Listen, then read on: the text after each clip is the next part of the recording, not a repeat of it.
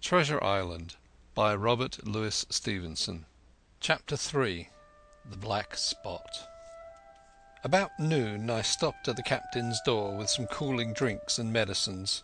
He was lying very much as we had left him, only a little higher, and he seemed both weak and excited. "Jim," he said, "you're the only one here that's worth anything, and you know I've always been good to you. Never a month but I've given you a silver fourpenny for yourself. And now, you see, mate, I'm pretty low and deserted by all. And, Jim, you'll bring me one noggin of rum now, won't you, matey?" "The doctor," I began, but he broke in, cursing the doctor in a feeble voice, but heartily. "Doctors is all swabs," he said. "And that doctor there, why, what does he know about seafaring men? I've been in places hot as pitch, and mates dropping round with yellow jack, and the blessed land a heaving like the sea with earthquakes. What do the doctor know of lands like that? And I've lived on rum, I can tell you. It's been meat and drink and man and wife to me, and if I'm not to have my rum now, I'm a poor old hulk on a lee shore. My blood'll be on you, Jim, and that Dr. Swab." And he ran on again for a while with curses. "Look, Jim, how my fingers fidges," he continued in the pleading tone. "I can't keep 'em still, not I. I haven't had a drop this blessed day. That doctor's a fool, I tell you. If I don't have a drain of rum, Jim, I'll have the horrors. I seen some on 'em already. I seen old Flint in the corner there behind you, plain as print I seen him. And if I get the horrors, I'm a man that has lived rough, and I'll raise Cain. Your doctor himself said one glass wouldn't hurt me. I'll give you a golden guinea for a noggin, Jim." He was growing more and more excited, and this alarmed me, for my father, who was very low that day, needed quiet. Besides, I was reassured by the doctor's words, now quoted to me, and rather offended by the offer of a bribe. "I want none of your money," said I, "but what you owe my father. I'll get you one glass and no more." When I brought it to him, he seized it greedily and drank it out. "Ay, ay," said he, "that's some better sure enough. And now, matey, did that doctor say how long I was to lie here in this old berth?" "A week at least," said I. "Thunder!" he cried. "A week? I can't do that. They'd have the black spot on me by then. The lubbers is going to get the wind of me this blessed moment. Lubbers as couldn't keep what they got and want to nail what is another's. Is that seemingly behaviour now, I want to know? But I'm a saving soul. I never wasted good money of mine, nor lost it neither, and I'll trick 'em again. I'm not afraid on them. I'll shake out another reef, matey, and dandle 'em again." As he was thus speaking, he had risen from bed with great difficulty, holding to my shoulder with a grip that almost made me cry out, and moving his legs like so much dead weight. His words, spirited as they were in meaning, contrasted sadly with the weakness of the voice in which they were uttered. He paused when he had got into a sitting position on the edge. "That doctor's done me," he murmured. "My ears is singing. Lay me back." Before I could do much to help him, he had fallen back again to his former place, where he lay for a while silent. "Jim," he said at length, "you saw that seafaring man today?" "Black Dog?" I asked. "Ah, Black Dog," said he. "He's a bad un, but there's worse that put him on. Now if I can't get away nohow, and they tip me the black spot, mind you, it's my old sea chest they're after. You get on a horse. You can, can't you? Well then, you get on a horse and go to, well, yes I will, to that eternal Dr. Swab, and tell him to pipe all hands, magistrates and sich, and he'll lay 'em aboard at the Admiral Benbow. All old Flint's crew, man and boy, all on 'em that's left. I was first mate, I was, old Flint's first mate, and I'm the only one as knows the place. He gave it me to Savannah when he lay a-dying, like as if I was to now, you see. But you won't peach unless they got the black spot on me, or unless you see that black dog again, or a seafaring man with one leg, Jim, him above all." "But what is the black spot, Captain?" I asked. "That's a summons, mate. I'll tell you if they get that. But you'll keep your weather eye open, Jim, and I'll share with you equals upon my honour." He wandered a little longer, his voice growing weaker, but soon after I had given him his medicine, which he took like a child, with the remark, "If ever a seaman wanted drugs, it's me." He fell at last into a heavy swoon-like sleep, in which I left him. What I should have done had all gone well I do not know. Probably I should have told the whole story to the doctor, for I was in mortal fear lest the captain should repent of his confessions and make an end of me. But as things fell out, my poor father died quite suddenly that evening, which put all other matters on one side. Our natural distress, the visits of the neighbours, the arranging of the funeral, and all the work of the inn to be carried on in the meanwhile, kept me so busy that I had scarcely time to think of the captain, far less to be afraid of him. He got downstairs next morning, to be sure, and had his meals as usual, though he ate little, and had more, I'm afraid, than his usual supply of rum, for he helped himself out of the bar, scowling and blowing through his nose, and no one dared to cross him. On the night before the funeral he was as drunk as ever, and it was shocking in that house of mourning to hear him singing away his ugly old sea-song. But weak as he was, we were all in fear of death for him, and the doctor was suddenly taken up with a case many miles away, and was never near the house after my father's death. I have said the captain was weak, and indeed he seemed rather to grow weaker than to regain his strength.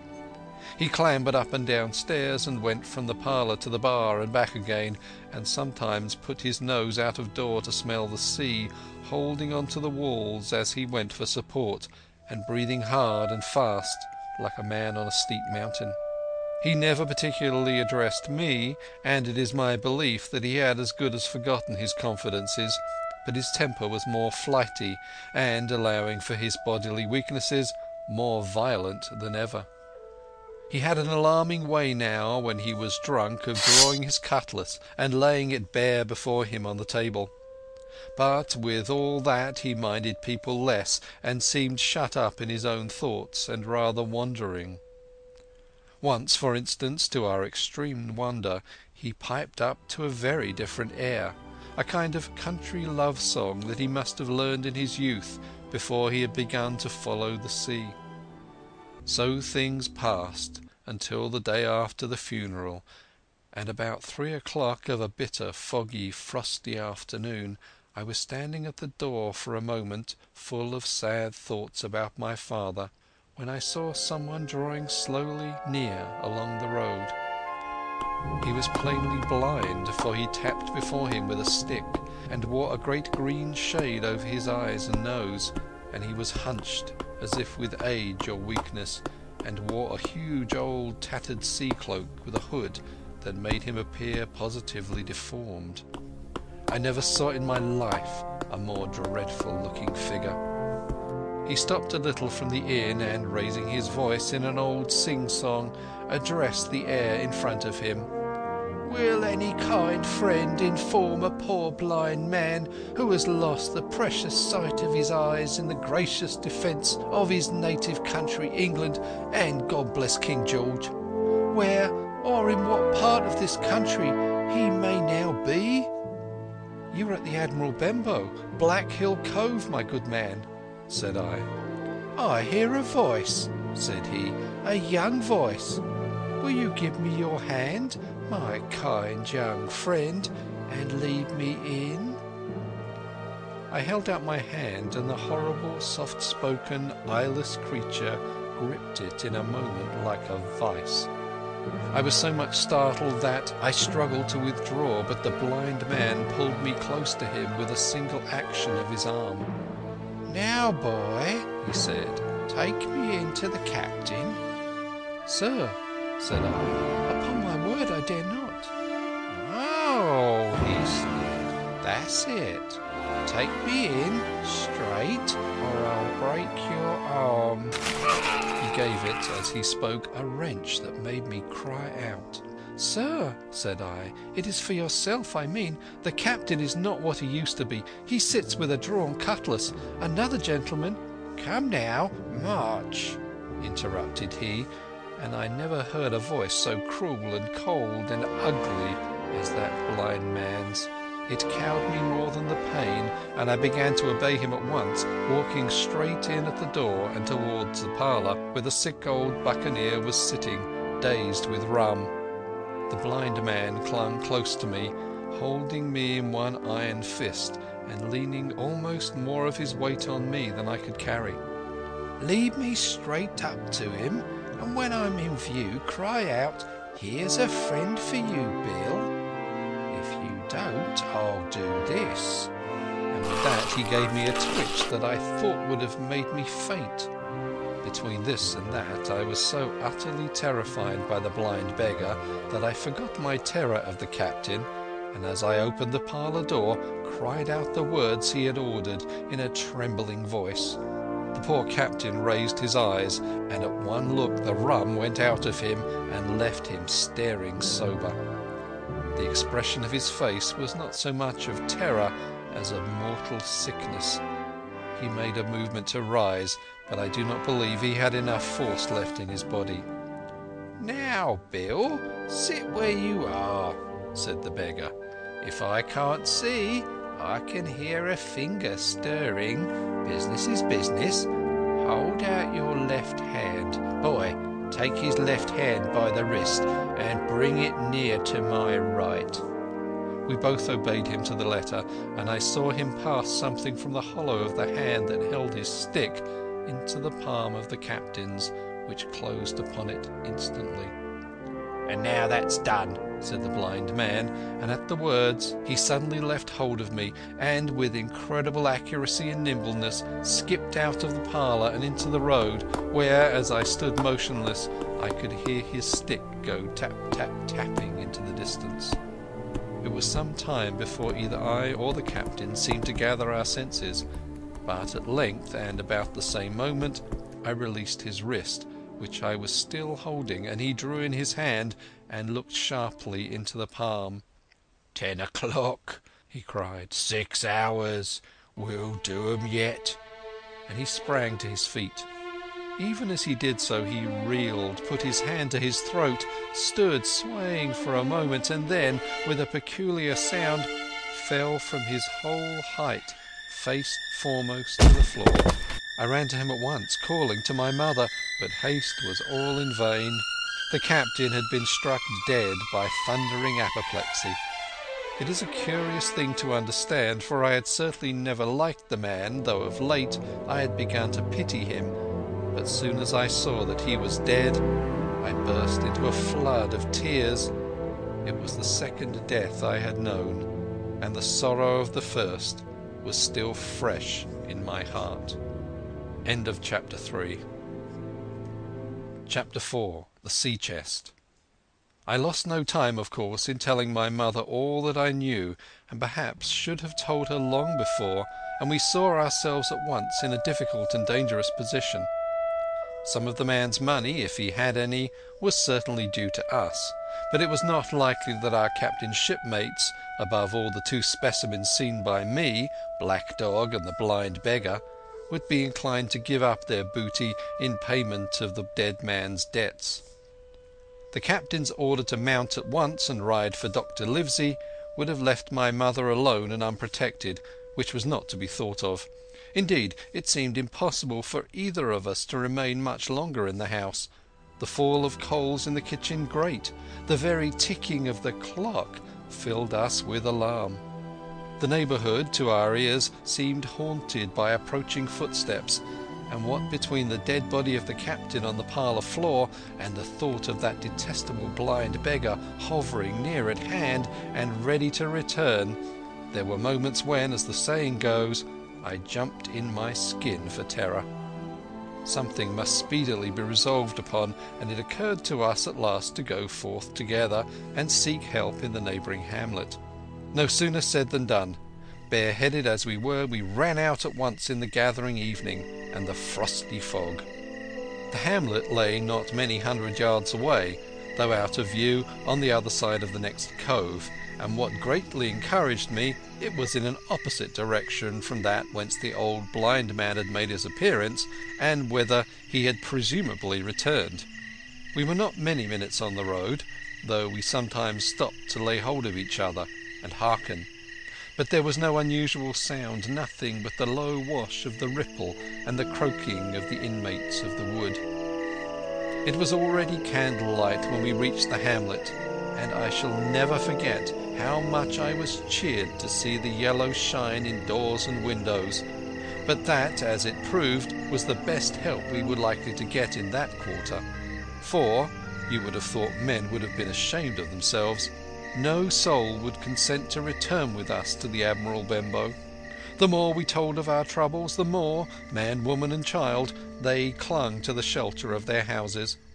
The name of Captain Flint, though it was strange to me, was well enough known to some there, and carried a great weight of terror. Some of the men who had been to field work on the far side of the Admiral Benbow remembered, besides, to have seen several strangers on the road, and, taking them to be smugglers, to have bolted away. And one at least had seen a little lugger in what we called Kit's Hole. For that matter, anyone who was a comrade of the captain's was enough to frighten them to death. And the short and the long of the matter was that while we could get several who were willing to ride to Dr. Livesey's, which lay in another direction, not one would help us to defend the inn. They say cowardice is infectious, but then argument is, on the other hand, a great emboldener. And so, when each had said his say, my mother made them a speech. She would not, she declared, lose money that belonged to her fatherless boy. "If none of the rest of you dare," she said, "Jim and I dare. Back we will go, the way we came, and small thanks to you big, hulking, chicken-hearted men. We'll have that chest open if we die for it, and I'll thank you for that bag, Mrs. Crossley, to bring back our lawful money in." Of course I said I would go with my mother, and of course they all cried out at our foolhardiness. But even then not a man would go along with us. All they would do was to give me a loaded pistol, lest we were attacked, and to promise to have horses ready saddled, in case we were pursued on our return, while one lad was to ride forward to the doctor's in search of armed assistance. My heart was beating fiercely when we two set forth in the cold night upon this dangerous venture. A full moon was beginning to rise and peered redly through the upper edges of the fog, and this increased our haste, for it was plain, before we came forth again, that all would be bright as day and our departure exposed to the eyes of any watchers. We slipped along the hedges, noiseless and swift, nor did we see anything to increase our terrors till, to our huge relief, the door of the Admiral Benbow had closed behind us. I slipped the bolt at once, and we stood and panted for a moment in the dark, alone in the house with the dead captain's body. Then my mother got a candle in the bar, and, holding each other's hands, we advanced into the parlour. He lay as we had left him, on his back, with his eyes open and one arm stretched out.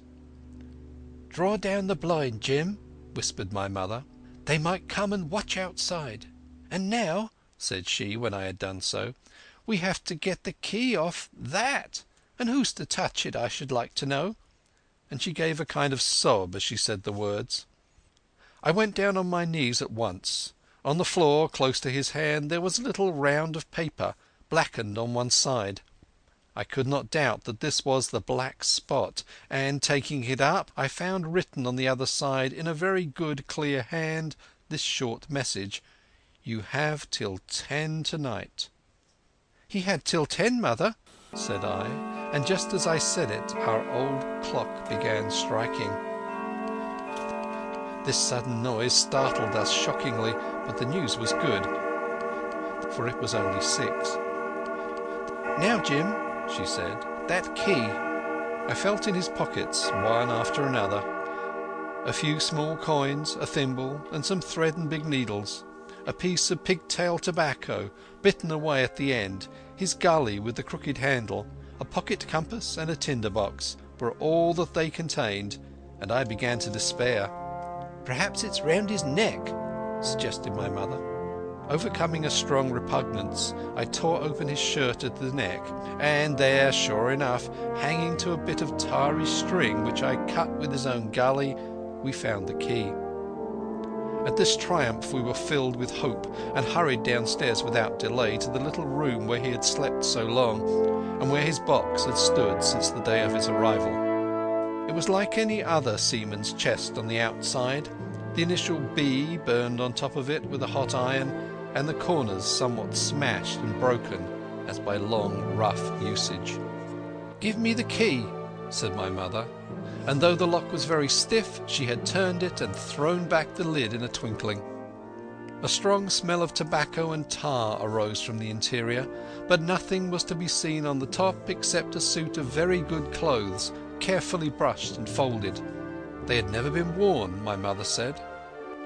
Under that the miscellany began. A quadrant, a tin cannikin, several sticks of tobacco, 2 brace of very handsome pistols, a piece of bar silver, an old Spanish watch, and some other trinkets of little value and mostly foreign make, a pair of compasses mounted with brass, and 5 or 6 curious West Indian shells. I've often wondered since why he should have carried about those shells with him in his wandering, guilty and hunted life. In the meantime we found nothing of any value but the silver and the trinkets, and neither of these were in our way. Underneath there was an old boat cloak, whitened with sea salt on many a harbour bar.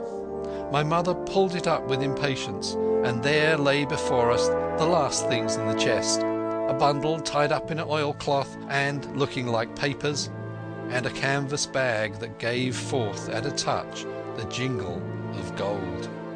"I'll show these rogues that I am an honest woman," said my mother. "I'll have my due and not a farthing over. Hold Mrs. Crossley's bag." And she began to count over the amount of the captain's score from the sailor's bag into the one that I was holding.